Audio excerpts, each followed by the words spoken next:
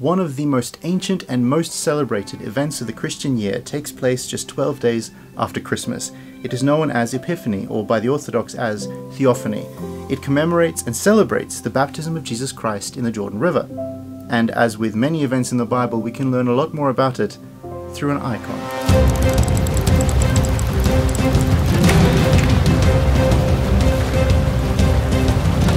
Baptism is the beginning of the Christian life. It is the first steps on an exciting journey of Christianity.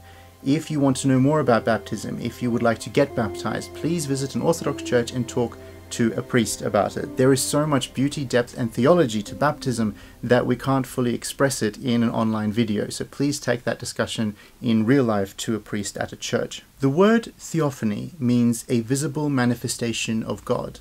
In the Western world, this day and this festival is known as Epiphany, a word that means a great realization. Both theophany and epiphany are words that are used to describe two events that are celebrated simultaneously every year on the 6th of January. The first of the two events celebrated on the 6th of January is the coming of the wise men.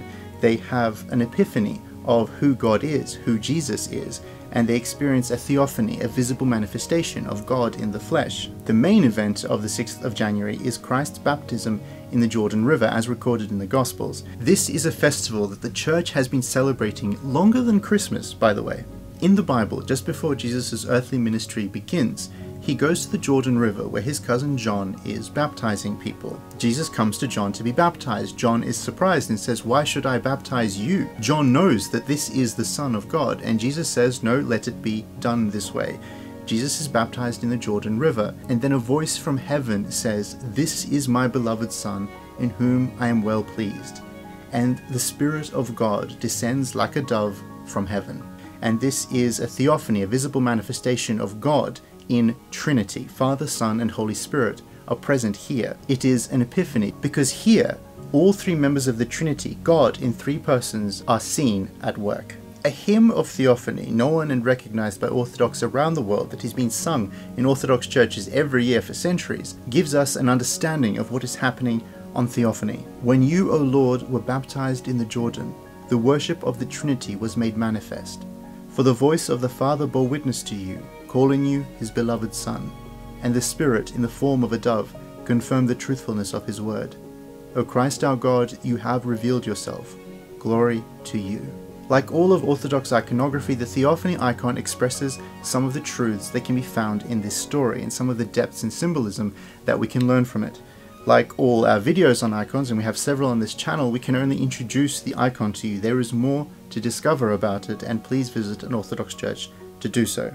First, we see Christ in the river. All of the icon leads to him in the middle. The Jordan River running through the center of the icon divides the dry land. Spanning this divide and the bridge between the two sides is Jesus Christ.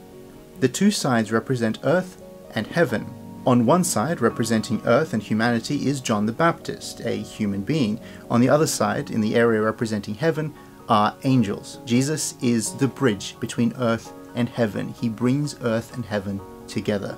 The angels are waiting to clothe Jesus in heavenly garments. In older icons, Jesus is not dressed at all. In many icons, he wears a loincloth as a symbol of modesty.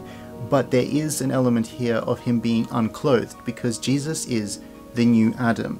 Whereas Adam, unclothed in the Garden of Eden, sinned and left God, Jesus, as the perfect Adam, does what Adam couldn't. He reunites man with God, earth with heaven. Jesus succeeds at being the perfect human being. John the Baptist is in this icon always showing deference to Christ. He is either bowing to him or looking up at the descent of the Holy Spirit. John is the last of the Old Testament prophets. He is here introducing all of us and all of creation to Christ, to the New Testament. While in the Western world John is often known as John the Baptist, in the Eastern Orthodox world we tend to call him John the Forerunner. A forerunner is someone who comes before a king to announce his coming, and that is the calling of John, and that is what he is doing here in the icon. He is showing us the Holy Trinity, and he is showing us God in human flesh, Jesus Christ. Near John on the riverbank is a tree with an axe in it. This is showing his words that even now an axe is laid to the root of the trees. Therefore every tree which does not bear good fruit is cut down and thrown into the fire. This is a prophecy for the end times, but it is also a reminder to us that our baptism is not to be allowed to go to spiritual laziness, but that our baptism is for us to bear spiritual fruit. In the river, there are a couple of odd characters riding fish and fleeing in terror from Jesus. These characters are tiny, insignificant. They're often painted the same color as the river so that you almost lose them in there, and yet there is something almost scary about them. They are two little characters normally, riding sea monsters. One of them, normally a man, represents the Jordan River.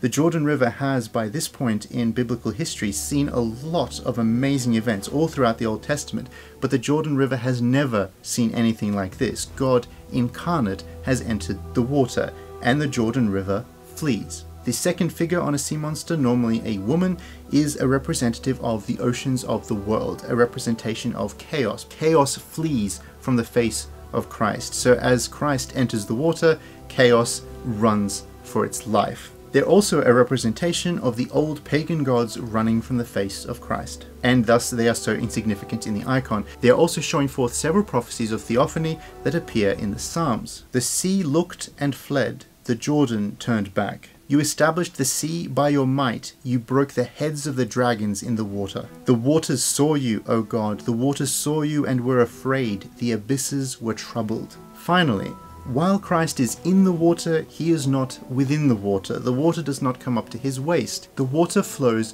behind Jesus. We always see him from head to toe. And that is because even though Jesus Christ is being baptized into the Jordan River, rather than Christ being immersed into creation, all of creation is being immersed into Christ. He has come to renew everything. There is so much more that can be said about Theophany, about baptism, about the story at the Jordan River, and about this icon, but we can't really fit it all in here. The Feast of Theophany is one of the grandest and most exciting festivals of the entire Christian year and has been celebrated by millions of fellow believers all throughout history since the days of the early church. There are many wonderful traditions and festivities around the world on this day, and in the weeks that follow Theophany on the 6th of January, most Orthodox Christians will have their houses blessed for the coming year. Theophany is known in the church as the Festival of Lights. It is a day in which we are illuminated with truth. The events depicted in the Theophany icon aren't just events that happened centuries and centuries ago that we remember. They are a present reality. It is a reality to which we are invited to participate through baptism and a life in Christ in his holy church. That is the first episode we're releasing in the year 2024. Thank you very much for watching. This is a short moment to remind you that Patristix really could do with your help in continuing to make these videos. So if you could go to our Ko-Fi page, because the price of a single cup of tea per month really helps us cover the costs that come about from making this show. So thank you very much to those who've helped so far. We love you. So today's tea is a Malaysian-inspired tea containing pure black tea, roasted rice, coconut and pandan, and I've really genuinely enjoyed it.